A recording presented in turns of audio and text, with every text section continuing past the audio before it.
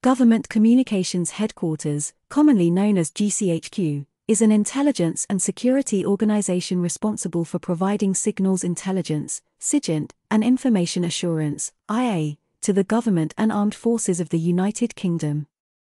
Based at the Doughnut in the suburbs of Cheltenham, GCHQ is the responsibility of the country's Secretary of State for Foreign and Commonwealth Affairs, Foreign Secretary, but it is not a part of the Foreign Office and its director ranks as a permanent secretary. GCHQ was originally established after the First World War as the Government Code and Cipher School, Gchq, and was known under that name until 1946. During the Second World War it was located at Bletchley Park, where it was responsible for breaking the German Enigma codes.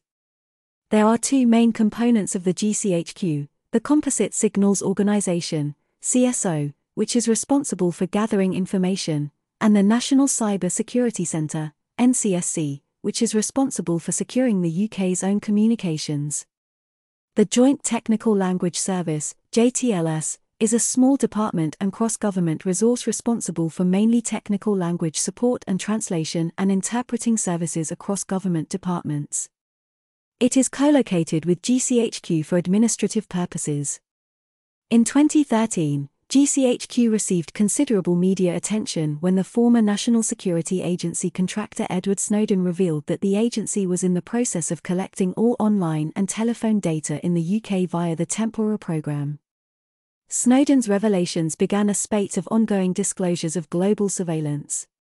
The Guardian newspaper was then forced to destroy all files Snowden had given them because of the threats of a lawsuit under the Official Secrets Act.